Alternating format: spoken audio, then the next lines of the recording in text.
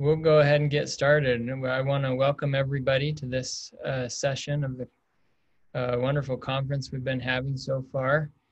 This is the Northwest Regional Telehealth Resource Center and the Telehealth Alliance of Oregon conference. So welcome to everybody. I am located here in Utah, and we've had quite a day here in Utah. We started off the day with an earthquake aftershock. We had an earthquake here in Utah a few weeks ago, and we continue to have aftershocks. We had another one this morning, and then it started to snow and rained pretty hard, and now the sun shines out. So it's been an interesting day. We want to make sure and recognize our sponsors. Our sponsors are Zoom, Western Governors University, Poly, Amwell, Simple Visit, and also Jotform, and two nonprofit sponsors, the Pacific Northwest University of Health Sciences and also the University of Utah Health Clinical Neurosciences program. As we start this session, I have a few items I want to cover on the technology, a few instructions. Audio and video are muted for all participants, but you are welcome to use the Q&A feature at the bottom of your screen. If you just hover your mouse over the bottom of the screen, a bar will open up with a Q&A feature. You are welcome to type your questions into that. I'll be monitoring it along with the speakers, and we'll make sure those questions get answered. We will probably hold off on questions during the presentation and try to answer them at the end. The presentation slides are posted online already on the NRTRC.org website if you want to download the slides and follow along. And in the next few days, the recording will also be posted on the same website for the conference. Our presenters today, we have four presenters: Erica Shearer, clinical psychologist, Jean Kim, who's also a clinical psychologist, both at the VA Puget Sound Seattle division, Marilyn Picarillo, a psychology intern, and Sasha Rojas at the Telehealth and Rural Health, who is a Telehealth and Rural Outreach Fellow at the VA Puget Sound Seattle division. So we're really excited for them to be here. Their title of their presentation is Utilization of Telemental Health for Suicide Prevention. So I'm going to close my slides and turn the time over to, let's see, Erica, right? Thank you, Matt, for the warm introduction. I will get my slides showing. Okay, looks like they are sharing now. Hopefully you can all see them.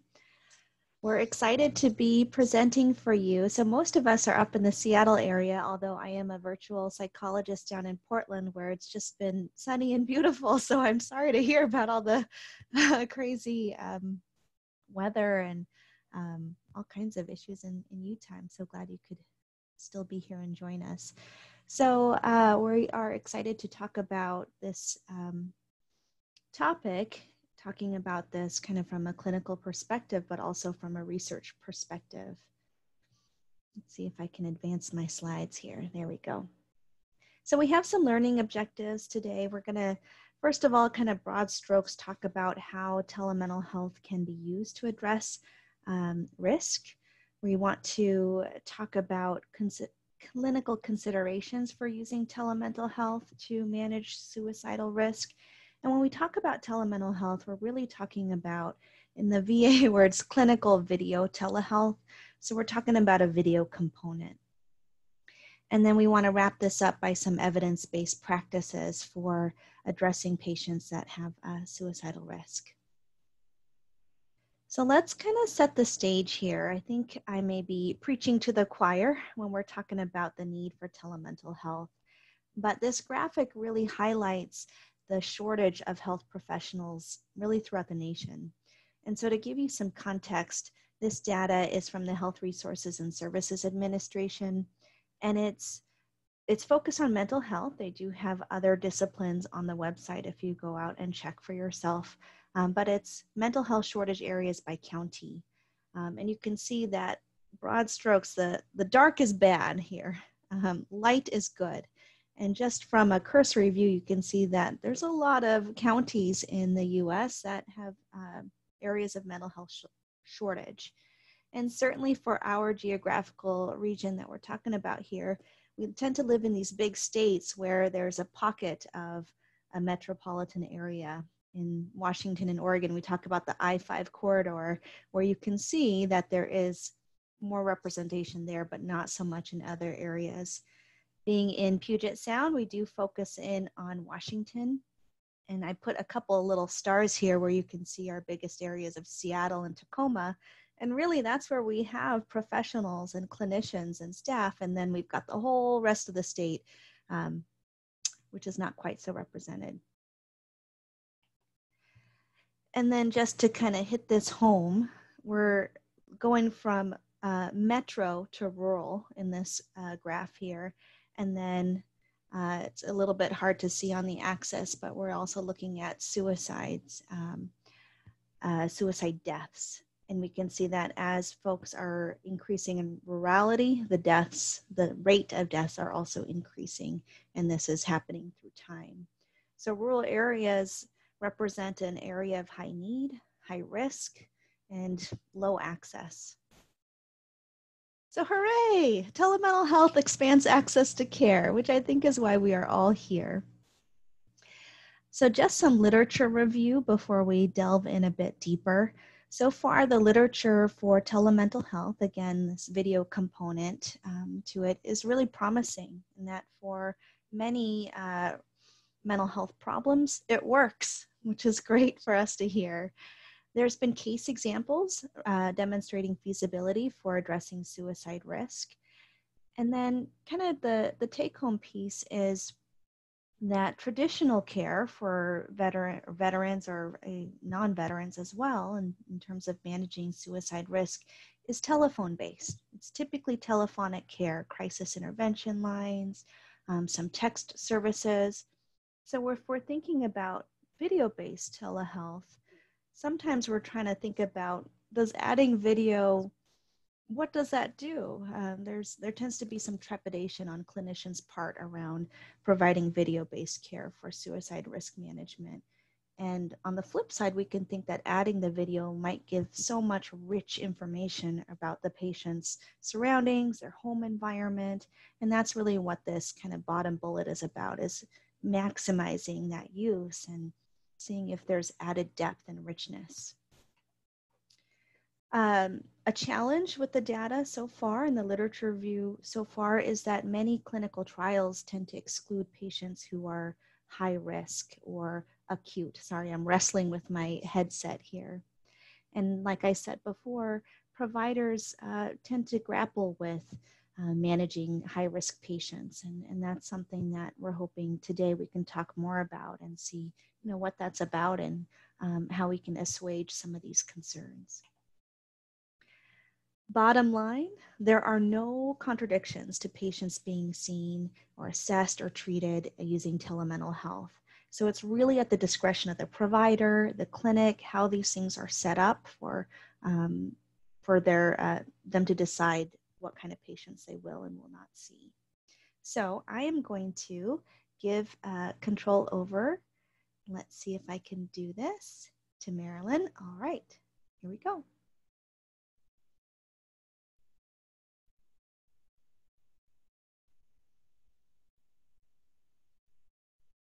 Hi, so I'm going to share some results from a quality improvement study that we did here in the VA Puget Sound, led by Sasha Rojas. And what we wanted to look at, given that Erica mentioned that individuals at higher risk are often excluded from telemental health studies, we wanted to examine to what extent telemental health is being implemented among veterans here at our VA who are at high risk for suicide. So we conducted a quality improvement study here using chart review from veterans enrolled in healthcare here in the VA Puget Sound.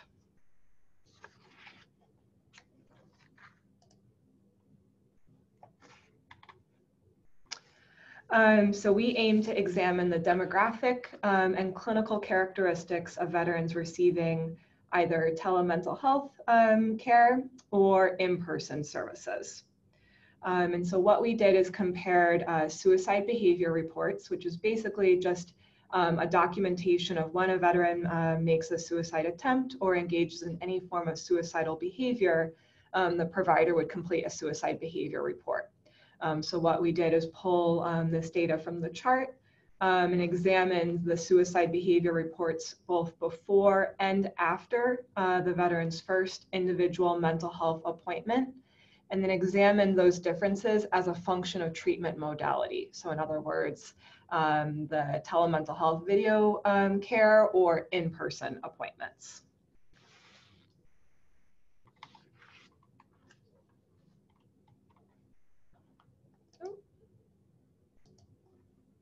There we go. All right.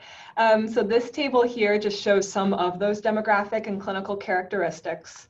The main thing to take away is that overall the sample is primarily male, white, non-Hispanic, service-connected, and then served in either the Vietnam or Persian Gulf War eras. And the most important piece of information from this table is that there were actually minimal differences between the telemental health and the in-person groups. Specifically, you'll see here, as I've highlighted, both groups appeared to receive a similar dose of treatment, if you will. So around 4 sessions was the mean number of appointments. And again, these sessions were delivered either for the telemental health group through the clinical video care or in person.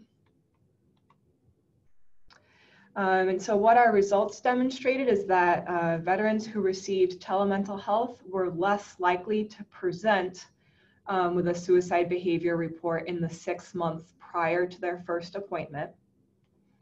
However, there were no differences in rates of suicide behaviors or time until a suicide behavior in the 12 months following their first appointment. So basically, even though there were some differences between the two groups prior to coming in for their first session, there was no difference and no statistically significant difference in risk after that first appointment for the year that they were followed.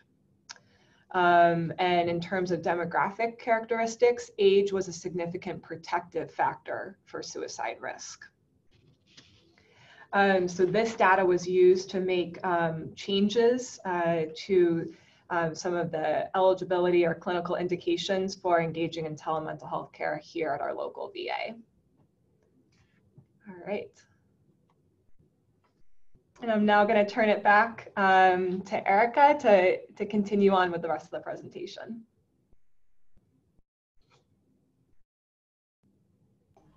All right, so we wanted to provide some recommendations for suicide prevention when using telehealth.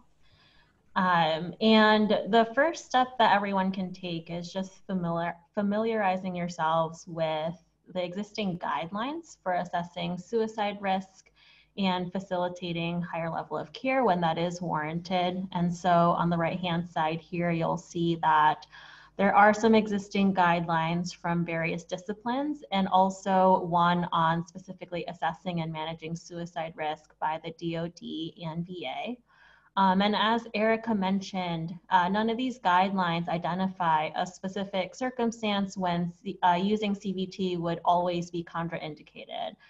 Instead, what these guidelines focus on are considerations you'd want to make, which may impact whether you decide that CBT would be clinically appropriate.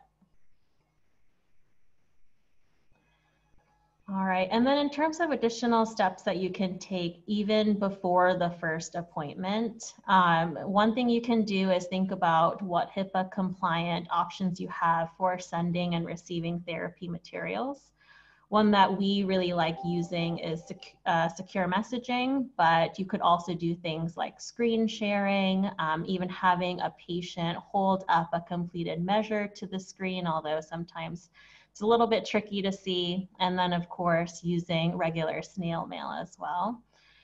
If the patient is located out of the state and you're licensed in that state, you want to make sure you are familiar with the laws of that state. So ones such as involuntary commitment, duty to notify, and abuse reporting would be particularly relevant for considering suicide risk. And then finally, it's always helpful to be familiar with local resources, hospitals, support staff in the patient's area, and also considering an emergency contact as well. All right, and then hopefully before that first session, individuals have also been provided with informed consent, and so that'll set you up really nicely for addressing suicide risk. Of course, you still want to review confidentiality at that first appointment and its limits, including in electronic communication as well. And at the very start of that appointment, you want to verify their current location and contact information, and you usually want to do this at every visit. And for some people, physical location could even mean things like the mile marker or cross streets they're at with the color, make, model, and license plate of their vehicle. We've seen veterans for telehealth appointments in their parked cars in a relatively private location, and you just want to make sure that you can document that and provide that location to emergency services if it's needed. In that first appointment, you'll also create an agreed upon safety plan. And so you'd want to, again, check availability of 911 in that area and work with the patient to think about what sorts of contact numbers and services they have. So what are the local crisis numbers, hospitals, police, abuse reporting. And then also keep in mind that when you call emergency services like 911 from your phone, that'll go to your local area, but they can dispatch you to your patient's area. And then another thing that you want to do in terms of planning is discuss in that first session a plan for what will happen if there's a service disruption. Like let's say the internet cuts out either on your end or the patient's end, how will you reestablish contact? And a lot of times that's using the phone if the video continues to not be functional. And then like we mentioned on the previous slide, you can also think about whether an emergency contact with a release of information would be helpful for higher risk folks. And for minors, it's always helpful to have a parent or guardian present in the home during that appointment time. And then as part of your informed consent, it's important to make sure that the patient is aware that appropriateness for telehealth requires kind of ongoing assessment. There may be times when higher level of care may be warranted. So for example, if you're seeing that patient on an outpatient basis via telehealth, there may be times when residential or inpatient treatment may be a better fit. All right. And then as part of the intake, you'll want to engage in comprehensive suicide risk assessment. And also along with the usual assessment throughout the treatment. And that assessment should really be multidimensional. And so you can, of course, include your routine screening measures for suicide risk, but also use visual cues from the video that you have. For example, grooming, mood, the environment that they're in, using collateral reports from loved ones, and of course, the patient's verbal report as well. All right, so we talked about how kind of clinical appropriateness and expectations should be discussed at the onset of treatment and throughout treatment as well. When you think about who is appropriate for telehealth, especially among those who are higher risk, the primary concern is really patient willingness. So at a minimum, the patient should be willing to be open about risk, letting you know when they're having suicidal thoughts, the frequency of those thoughts, what kind of thoughts they may be having, and a willingness to engage in safety planning and means restriction. So if they have a loaded gun in the home, what steps are they willing to take to ensure more safety? They should also be willing to ensure a private location for their appointments and to share the exact location with you so that if you do need to call for emergency services, they can actually be located. You also want to use your clinical judgment to determine whether they really can abstain from therapy interfering behaviors like substance use, self-harm, etc. And then kind of continue to, again, evaluate that willingness throughout treatment. All right, and then the ATA also advises that clinicians consider a variety of other factors when evaluating patient willingness. So things like cognitive capacity, their history of cooperativeness with providers, if they have substance use or substance abuse currently, any violence or self-injurious behavior, how close their nearest emergency medical facility is located, what support they currently have, other co-occurring medical problems, and their general competence around technology and willingness to troubleshoot when problems will arise. All right, and so if you were to have a clinical emergency, we wanted to break it down a little bit to talk about the steps that you might take. So the first thing you want to do is just look back on the agreed upon emergency plan and follow it. And so that includes things like staying connected over video. So when you have that patient and there is a clinical emergency, you want to still try to stay connected with them just to ensure that plan is followed through. It can be really helpful to involve others in the home, such as that agreed upon emergency contact. And then on the provider end, to also utilize support that you might have in your facility. It's always helpful to have a secondary phone or using things like IM or something like that, so that they can help with that care coordination while you stay connected with the patient over telehealth. And then finally, of course, you want to coordinate the involvement of emergency services by telephone, usually 911. All right, and then in our work in telehealth, we've always found that whenever questions arise about risk or appropriateness for telehealth, it's been so helpful to consult with other telehealth providers, especially those on a telehealth team. We've also found it really helpful to seek consultation with suicide prevention if that's available for additional prevention strategies. Then kind of putting it all together now, use your training, your good clinical judgment, and the plan that you've collaboratively created with the patient. Remember, there are no strict rule outs or contraindications, but an interdisciplinary team that's all trained in telehealth can be really helpful for consulting and also treating high-risk patients using a team-based approach. All right, now I'm going to turn it over to Sasha.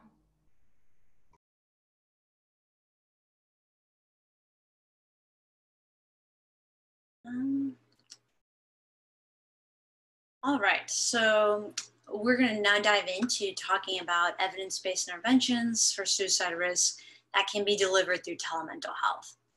I want to start first with an intervention that is likely familiar. That's the suicide safety planning. And when this intervention is done correctly, it can be quite effective. It's been shown to decrease suicidal behavior by up to 50%. So really, to maximize suicide safety plans, it's important that it's first individualized to the patient's needs and that it's flexible, meaning that it can be applied in multiple scenarios, even in the face of barriers. And that it's feasible and that it can be easily applied during a suicidal crisis. And finally, that it is created in collaboration with a provider and a patient. So this is not effective if it's simply just handed to a patient as a handout to fill out. Really, it's effective whenever a provider and a patient take the time And the provider can empower the patient to really take ownership and think through not only when to use a plan, but also how to use it. And then finally, after creating a plan, it's really helpful to walk through it, maybe think of scenarios and see if the patient can successfully walk through it, and ask them how do they feel, how confident do they feel in their ability to be able to use it. So when I am creating a suicide safety plan, I like to tell patients that really it's a living document that will change either through trial and error or through just life circumstances. So it's not only just creating the plan, but also checking in with the patient and seeing, hey, was that plan effective for you? And how can we make it more effective? How should we update it? Or how should we update it based on current life changes?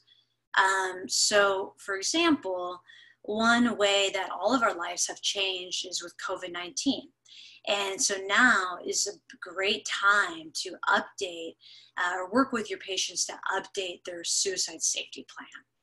So let's imagine, for example, if a patient had distraction techniques listed such as have lunch with a friend or go to the gym for 30 minutes. These will really need to be worked out right now when we consider social distancing practices. And importantly, it's important to still have the function of the strategy stay in place, although the details may change. So for lunch with a friend, we know that social connectedness is important. So how can that be done today?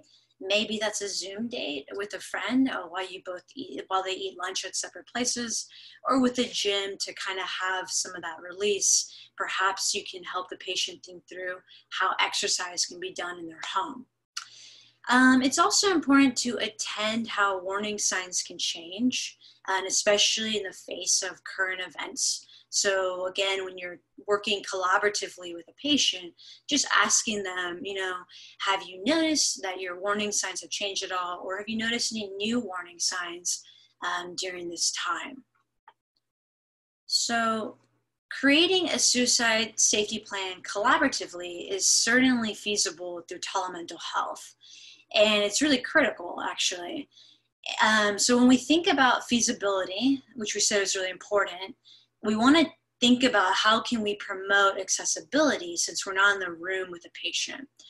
So this can be done by, one, you can have a fillable safety plan on your end and share screen with the patient so that the individual can see the plan as you both collaboratively create it. They can take a screenshot of that plan or perhaps add it to a mobile app where they have the plan there in their phone. I often like to do it where I'm sharing the screen and they write their plan on a note card or something small that they can take with them and make it more feasible in a time of need. So once the plan's actually created, you can obviously send a copy to them through a secure messaging platform. And you can also send a hard copy through the mail. And this can be really helpful because oftentimes it's nice for patients to be able to share their safety plan with a trusted loved one, or maybe have it in different areas where different warning signs might present. And finally, you want to keep the safety plan simple. As opposed to maybe having a 3-page safety plan that is just in a hard to follow format, it might be easier to have the patient write their own plan, again, something small like an index card, in their own format, so that way they can easily follow it. So lethal means safety counseling is another important suicide prevention intervention. And we know that acute suicidal crises are brief and they're time limited. So by incorporating means safety practices, you can really create a barrier that prevents a fatal outcome during this brief time of intense emotional distress. We also know that 90% of people who attempt suicide will survive, and who survive do not go on to die by suicide later. So what that means, if we can help patients by practicing lethal means safety, if we can help them to get through a suicidal crisis, the odds are in their favor that they will not later die by suicide. And finally, easy access to lethal means is by far the strongest determinant of a suicide outcome, being death by suicide. And there's no reason right now to believe that lethal means safety counseling would be any less effective via telemental health as compared to in-person. And at some level, there actually might be an advantage of doing this through telemental health. So for example, when you're doing a lethal means safety counseling, it can be really important or helpful to incorporate a loved member or a trusted person in the discussion of lethal means practice or lethal means safety practicing, such as off-site storage of firearms. Now, with telemental health, you might have this advantage if your patient's at home, perhaps their loved one is in the home and can be incorporated into the session as compared to if it was just you and the patient at home, in your office. Now, when a patient's on board to create a means safety plan, this is again when video screen share can be really helpful because you can pull up that safety plan on there and walk through what that plan will look like. Now, in person, you might be able to provide a patient with tools such as a gun lock.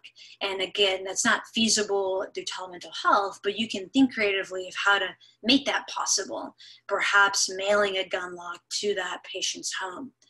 Here at the VA, we're lucky to have a fabulous suicide prevention team, which they can actually directly mail these gun locks and other resources directly to a veteran's home. Also at the VA, the pharmacists here can send an envelope for safe medication disposal. We also located that the DEA has a search function to identify disposable sites in the community. And we have that listed under some of our resources later on. Finally, I want to end by touching on some suicide-specific psychotherapies that are currently available.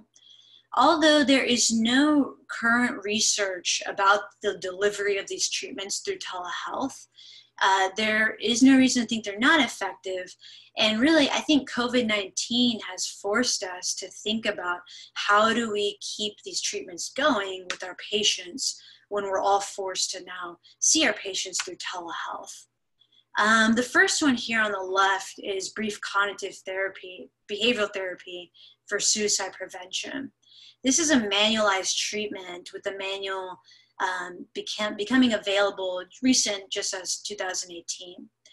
And this treatment has been shown to reduce the risk for a future suicide attempt by 60% as compared to treatment as usual in a 2-year period. And treatment is about 12 sessions long, with sessions being about 1 hour long and can be delivered weekly or maybe twice a week. Now, the second treatment here is maybe more familiar, dialectical behavior therapy. And this treatment too has been shown to be very effective in reducing the likelihood of future suicidal behavior and also hospitalization as compared to treatment as usual. Unlike BCBT for suicide prevention, DBT is much more time intensive. Full DBT requires weekly and individual and group therapy sessions that last for a year. And there's also phone coaching that can happen between sessions. And finally, another treatment option is CAMS, which is a framework to help providers assess suicide risk and work with their clients to develop a collaborative treatment plan to manage different risk factors specific to their client's own suicide risk. I'm not going to go into more detail about these treatments, but there are certainly these books that are available and also workshops offered to really help you hit the ground running with these treatments. So as I mentioned, there's no research on the delivery of these treatments. However, there are no contradictions that we think of using these treatments through telemental health. And just like the delivery of other evidence-based treatments via telemental health, making the material accessible is really key. And this can be done by creating fillable form versions of different homework sheets or the self-report inventories that you want to use during treatment. And those forms can also be sent to your patient through a secure messaging platform, as long as maybe along with other maybe forms that you want to send, such as helpful psychoeducation sheets. And again, if that's not available, you can also consider mailing these forms to your patient ahead of time. And finally, to promote accessibility, when you are presenting new material, that screen share function can be really helpful to presenting and practicing new material. All right, so I'm just gonna end now with pointing your direction to some resources that we have found. So there's a lot of resources about lethal means safety, counseling, and also places where you can dispose of medications or think of where you can store firearms. In addition to that, here's some other resources related to safety planning and risk management. And lastly, the Rocky Mountain VA, their MIREC, has this great resource, which is the Suicide Risk Management Consultation Program, which can also be very helpful as you think through managing suicide risk through telemental health. And we just want to end by saying thank you very much for listening, and we're more than happy to take any questions at this time.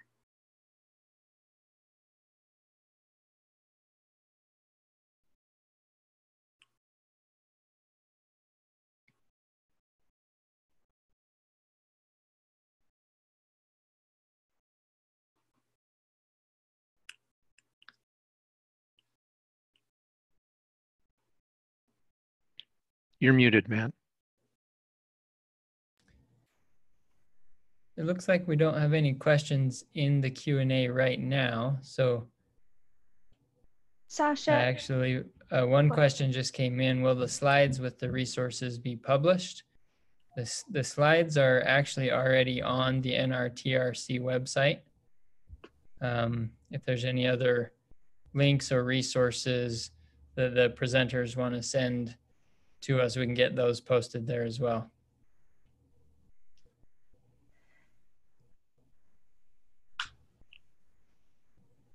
and we also have a couple of case examples if folks wanted to kind of hear more about how this has gone. And then, oh, it looks like there's some questions coming in now. Yeah, there are. So the first question says, any insights to share from experiences with suicide behavior online?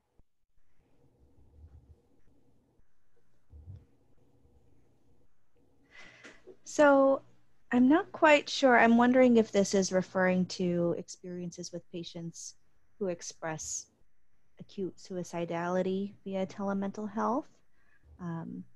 And we can kind of talk through a couple of those examples. If that's not correct, then please type in the question and we can redirect.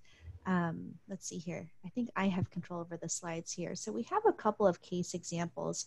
And we just wanted to highlight a couple of these. And then the second case example might also pertain to that hygiene question, because you're right, over telemental health, you don't have some of the more kind of sensory cues that you might have with someone coming into your office in person. So the first case example that I wanted to share, am I sharing my screen still? No, not yet. I was like, hey, this looks kind of different. No wonder. Let's see if I can do that. Okay. There we go.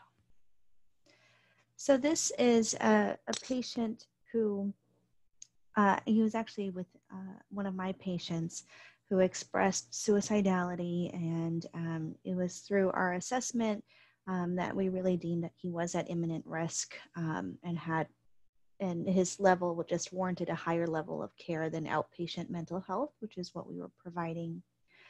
He was at home, he was alone, and just didn't feel like he could wait until a support person could come to assist with him going into a hospital. And so we spoke collaboratively and talked about our plan that we had made, and really kind of spoke candidly around, would it be better for me to call emergency medical services? Would the veteran want to call?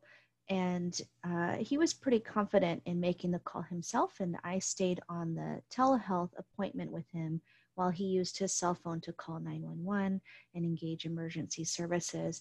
And it actually facilitated this warm handoff with EMS where I could say, yep, hi, and kind of be there to support him while he took the actions himself. So that was one example, and there's a lot more written in the slides that you can peruse on your own. And here's kind of where we talked about what we did. And then another example that we put in here was a patient who, one of the primary concerns was substance use and abuse. So I think this one might be relevant to the hygiene piece, because absolutely you can't, you won't get some of those cues. But what's really interesting with hygiene over telehealth is you get others too. You can see what their surroundings look like at home. We see a lot of hoarding and things like that, and just changes in the living environment. You might even see things like alcohol in the background, or medications or other things like that. So it really is a pro kind of con piece. And I've gotten pretty used to how my patient looks. So when they show up kind of disheveled, I can see that something is up and something is going on. With a patient with substance use, though, that's one where you certainly don't smell alcohol on the breath. And this was a patient who had used for so long that he was pretty adept at masking. He also wasn't really very open about how much he was drinking, and there were some challenges here. He couldn't, he had a DUI, so he couldn't drive in person to a clinic anyway, and having a support person drive him in for in-person appointments wasn't feasible. And so it was a bit of a challenging situation where I think we felt on the telehealth team like there weren't other real resources for him aside from perhaps a residential treatment facility or something like that. So some of our work was kind of working on his willingness to do that. So this would be an example where perhaps the patient really wasn't as willing as we would like him to be around being open around risk, being willing to engage in reducing substance use, reducing harm, and there were some real challenges there. He did end up going to a residential treatment facility for alcohol use. And then it was, oh, here we go. It was after discharge and planning that we were able to work with the addictions treatment clinic around having both of us see him so that he was having more frequent engagements with mental health. So he had a substance use provider that could really drill down on the alcohol use, and I could focus more on PTSD, and we were communicating more with each other. There are things like breathalyzers and Bluetooth capable breathalyzers too that could be used. You could talk about local facilities and doing UAs. So that would be some pieces I would add. Certainly don't want to speak for the whole panel though, if others have other suggestions.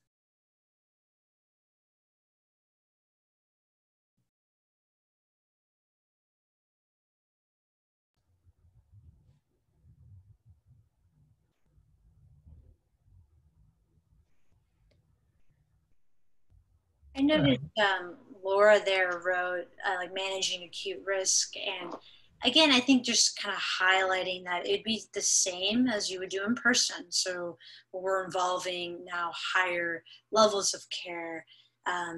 There's no reason that that can't be done through telemental health.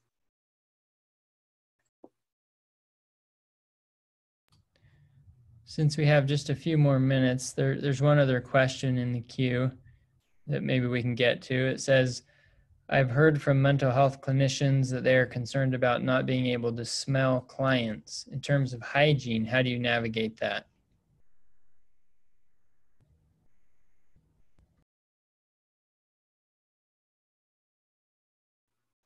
I think Eric had mentioned about how there might be other visual cues, right? Seeing patients, how they present in person. I think someone might have just said something. But yeah, you're right. We don't have that smell function. That will be one limit. And one question was, do you find issues with people feeling less connection with telehealth? I personally haven't seen that with any veterans I've worked with. They're usually just so pleased to be able to have access to treatment. And it really just works as well as it does in person.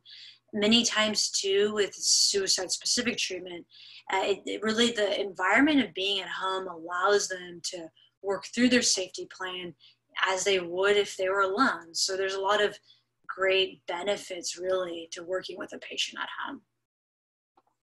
Yeah, and just one other piece, there's some research out there in line with this, and also anecdotally, some patients actually feel that they can disclose more because there's a little bit of separation and they're in their home environment, particularly among the veteran population with women veterans or transgender veterans. We see a little bit of a higher proportion over telehealth because that hospital setting may not feel as safe and comfortable.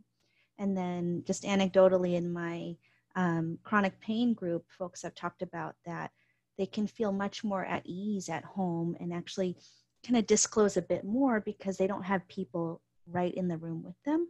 So it's a kind of a paradoxical effect that can happen with rapport. So far, similar to Sasha, I've had kind of the opposite of experience. Adding some anecdotal evidence as well, now that most all of our care here at the VA has switched over to telehealth because of the COVID pandemic. It's been interesting to watch how group therapy has adapted to the telehealth modality. So we're offering group therapy via video telehealth, but then also through phone. And so what I've noticed as a provider here is that we're still able to get a good discussion going and a good connection. It just requires a bit more like consciousness up front, you know, like saving some extra time to troubleshoot folks who are having issues with video or with phones. But after that, it's pretty smooth sailing, which is, again, perhaps a bit paradoxical, but really cool to see. Well, we've got some comments saying thank you. That was a fantastic panel, very informative and helpful. So thank you all so much for sharing your expertise with us today. And with this audience, we had, I believe, over 70 attendees, so well attended. Thank you. Thank you, our pleasure.